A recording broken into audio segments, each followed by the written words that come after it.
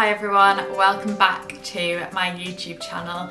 Today I am bringing you a morning routine video which is slightly different to my usual standard morning routine because obviously of current situation and times. We've slightly altered it a bit for a slightly more relaxed approach to our weekday morning. So this is just a weekday morning in lockdown and what we typically do. And yeah, I thought I'd talk to you about it and explain what we do and why. Obviously it's a challenging time for us all, which is why we've kind of altered what we do normally, just to kind of make us feel a little bit more relaxed. So let us get started. So the first thing I do in the morning is get up. We're actually getting up now about 7:15, which to be honest beforehand we were getting up about 6:30 or even earlier than that, to be honest, and then going to the gym once we'd had our morning cup of tea. So we've altered that just to get up slightly later because the days are very long at the moment and obviously we can't get out. We're saving a lot of time by not going out and shooting content or going to events. So we're kind of just having that extra hour to catch up on some sleep and relaxing. So we get up about 7:15 and I head straight to the kitchen, get all the curtains open, and what's so nice about this time is that it's light in the morning and I just feel so much better and so much more awake when it's light and those early mornings are turning lighter, and it just makes me feel a lot more awake and refreshed almost. So I get all the curtains open and get the light in the room and then head to make a cup of tea for us both. We do this every morning. I love to have my cup of tea in bed. I just feel like it wakes me up so much better than if I just kind of sprung out of bed and got going. I think it would feel a bit overwhelming and I'd feel really exhausted, and I just like to wake up slowly drinking my cup of tea in bed. We usually put the news on the TV to see what's going on, and I'll also catch up on Instagram. If you don't follow me on there, I am at Lydia Tomlinson. I scroll through my feed and also get back to comments on both YouTube and Instagram and any direct messages, things like that. So I spend quite a bit of time catching up with that and slowly waking up. So then when I do get up, I make sure I make the bed. I kind of leave it to settle for a little bit and then I'll make it, because I just feel like I'm not complete until my bed's made. It's almost like putting makeup on for me. I feel like I need to make that bed just so I can start the day. Before all this we would have gone to the gym, but now we are taking the time using our daily exercise allowance to go for a run in the morning. Usually we did a 5k this morning, but we'll alternate that, so we'll do maybe a 5k one day and then do half the next day, 2.5k, and then maybe some like sit-ups and or something like that, and then we'll have a day of rest and then we'll go back to the 5k again. We'll just kind of work it like that so we don't feel like a burnout. And honestly, as much as I don't want to do the run and as much as I dread it, the minute I get outside I instantly feel so much better. So I really encourage you, as sluggish and horrible as you feel and as dreading the run or exercise as you are, just get out and go, because it really does make you feel better, and yeah, it's worth it in the end. So after that I come back and have a shower. So I'm using the original Mane and Tail shampoo and conditioner, followed by Cell Pro Easy on the Eye cleanser, and it is easy on the eye, as it says. It's like a nice jelly-like texture and I feel like it takes my makeup off really well, but also really gently. Obviously I don't have makeup on before this to go for a run, but I do use it morning and night and it is very gentle on the skin. So after that I go and put makeup on. I feel for me it's really important to get ready and actually put makeup on for the day, even if it's not a lot. I've done a recent foundation free makeup tutorial. If you want to go and check that out, I will leave it linked and tagged, so you can go and watch that. But that's kind of my daily routine of how I do my makeup and you can see it all there.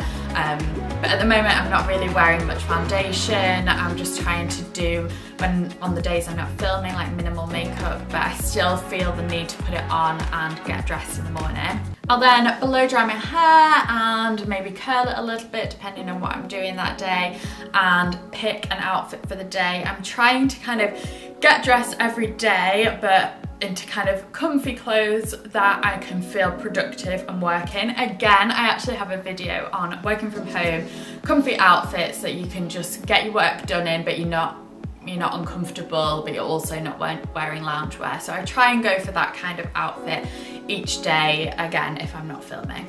After that, we usually make our coffee, which I love doing. I feel like coffee is such a ritual in the morning, and because obviously these days are repetitive, I've kind of come to love the rituals of doing things every day. So the ritual of having a coffee is something I really take pleasure in, and I think it's important that you kind of have those little things in your day that you really look forward to and that you can just enjoy.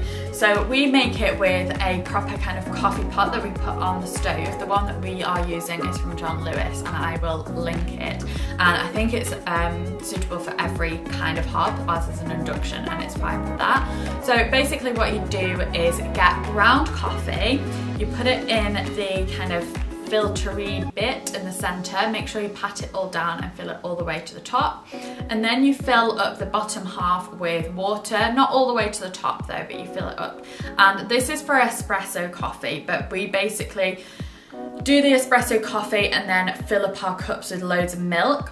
So it's like quite milky but also strong, which is the way I like it. So then you leave it on the hob. We put it on about 8 out of 10 heat. Leave it on until it's stopped making a noise, basically. It can make quite a loud noise depending on the coffee. And then when it's done, it will be in the top half and you can just pour it into your cups. And we also heat the milk up, so we'll put some milk in a jug, put it in the microwave for 3 minutes, and then you need to take the film off the top and then pour it in and then fill the cups up with the milk at the end. So what I like to do when I have my coffee is just sit down and take 10 minutes to just enjoy it. I like to find a little place in the apartment where there's a spot of sun if the sun's out that day. We have a couple of chairs that just soak up the sun, which is really nice, and I just sit there and enjoy the coffee and kind of take that moment to regroup, think about what I'm doing that day, kind of think about positive things as much as I can, and just like set my mind in the right frame of mind. And then we'll move on to breakfast. Usually, I mean pretty much 99% of the time, Tim cooks us breakfast because he enjoys cooking and he's really good at it as well. So he often makes us, it depends what day it is, sometimes we'll have a lighter breakfast, like I'll have yogurt and fruit and honey or something, which again, we've done a what we eat in a week video, so I'll make sure that's linked so you can go and check that out. But a lighter breakfast would be that, but then if we've kind of been on a 5k, feeling quite hungry, it can get to like 10, half 10, and we'll have something like eggs on toast. So today we've had egg, toast, and then some salad, which I just think is such a nice combination. It feels really fresh, really filling, and really tasty. We usually have whole grain toast, 1 piece, 2 eggs, and then some salad as well. But yeah, that's our typical kind of breakfast when we've done quite a lot of exercise. So then after that, I'll get straight into work. And like I say, because we've got a lot more free time on our hands, and I think just mentally we need to slow down a little bit so we can process it all and not get too overwhelmed. We're just trying to take it a bit slower. So we kind of start work maybe about 10:30ish, and I'll just get stuck in. Usually I begin with emails, and then I'll just work my way through. I like to write a list. I'm a very listy person, and then I'll highlight it off as I go along in the day because I just feel so much more accomplished because of that, and I get a lot more done if I can see it visually and I can see ticking off. It just makes me feel a lot more productive. I have done on my Instagram, I've done some lockdown, quarantine, self-isolation stories and highlights, and I've kind of given some working from home tips. If you find yourself in the position working from home and you've not done before, I've given some tips over there, so you can go and check that out, and hopefully they'll be helpful. I mean, I've been working from home now for like 2.5 years, so I kind of feel like I've got a good routine. Obviously at the moment it's a lot slower than normal, but I'm still trying to follow that routine and pattern where I can, and not be too harsh on myself. So thank you so much for watching this video. I hope you've enjoyed it. Let me know. I feel like this is a slightly different kind of video to what I'm usually used to making. Slightly, maybe? I don't know.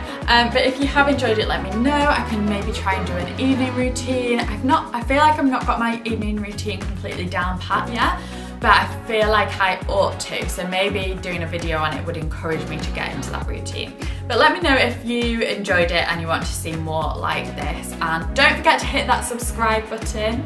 It is important, and yeah, give it a thumbs up if you've liked this video. That would also mean a lot to me. And just thanks so much as well for like commenting, because I feel like social media is such a place to connect during these times, and it's so nice to actually talk to people and see how you're experiencing things and seeing how you're getting on. So yeah, definitely leave me a comment if you can, and thanks for watching. See you in the next one. Bye.